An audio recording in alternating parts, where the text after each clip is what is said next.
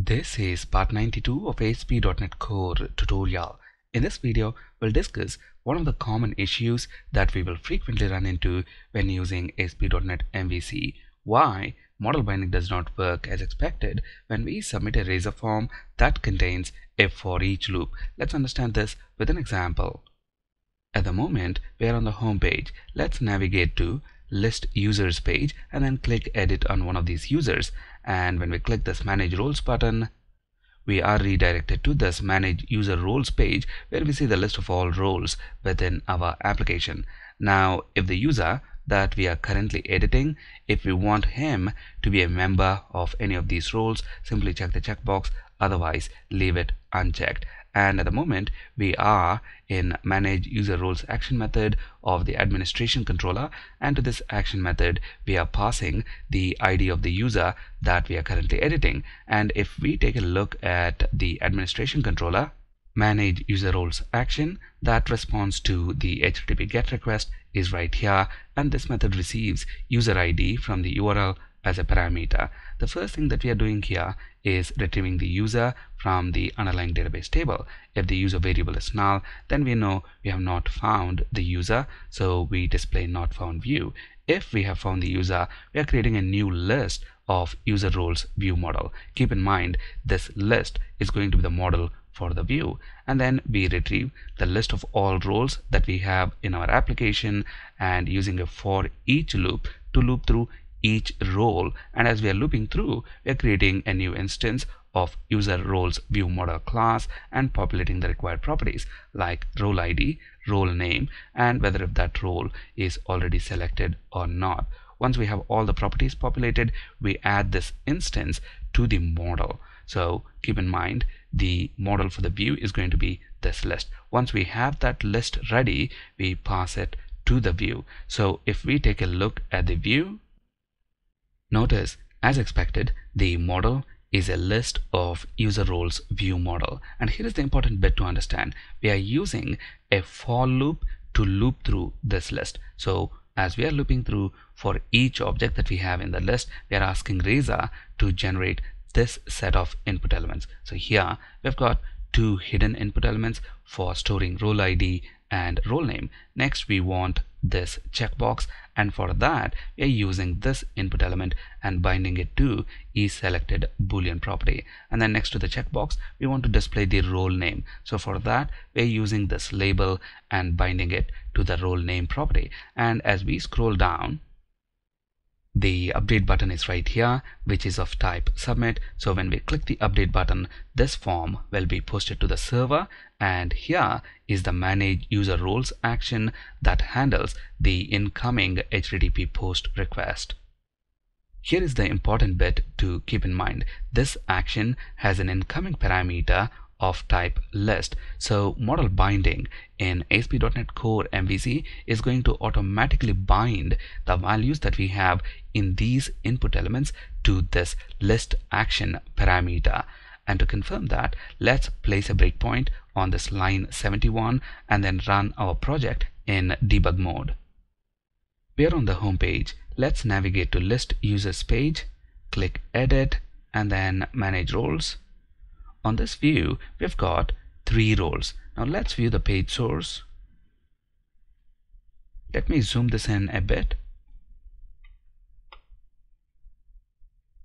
Notice the names of these HTML input elements. At the moment, on our view, we've got 3 roles. So we've got 3 hidden input elements. For example, for storing role ID. Here's the first one, second one, and the third one. And the same is true for role name. First one, second one, and third one.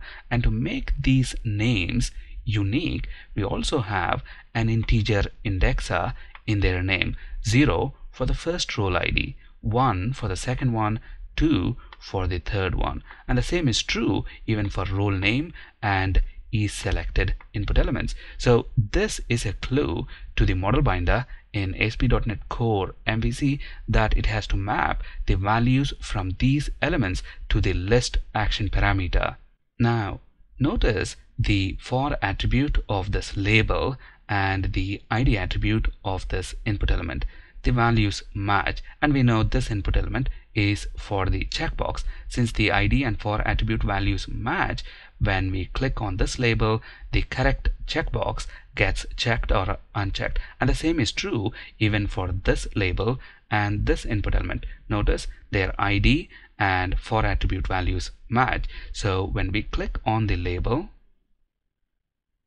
notice the correct checkbox gets checked or unchecked. At this point, let's click the update button. Our breakpoint is set, and when I hover the mouse over this list action parameter, notice it has got 3 elements, and if we take a look at one of the elements, notice the values from the HTML input elements on the form are automatically bound to the respective properties.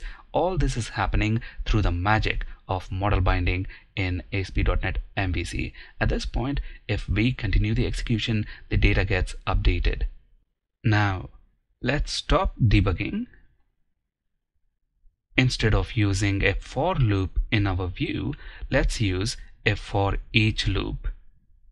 So, for each role in the model, our model is a list of user roles view model. We are asking Razor to generate input elements for role ID, role name, and eSelected properties. With this change in place, let's again run our project in the debug mode. If we take a look at the page source now,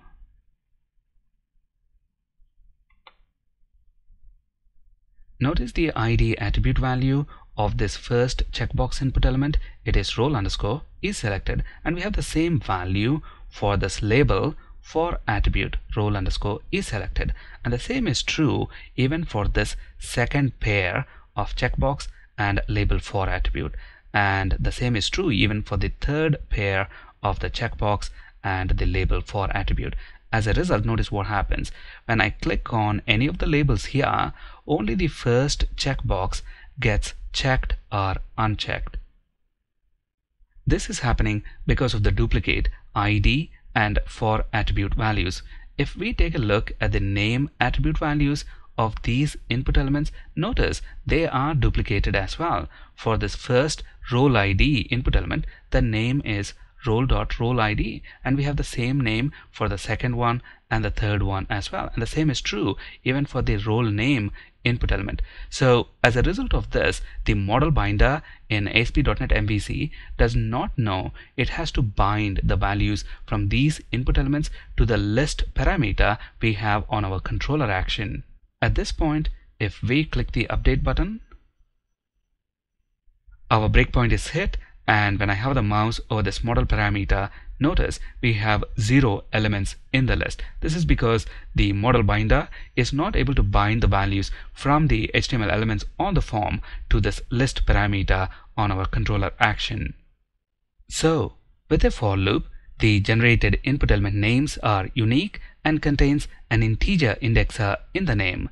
So the model binder knows it has to map the values from these input elements to the list parameter on the controller action. With a for each loop, the names are not unique, and hence the model binder does not know it has to map the values to the list parameter on the controller action. That's it in this video. Thank you for listening.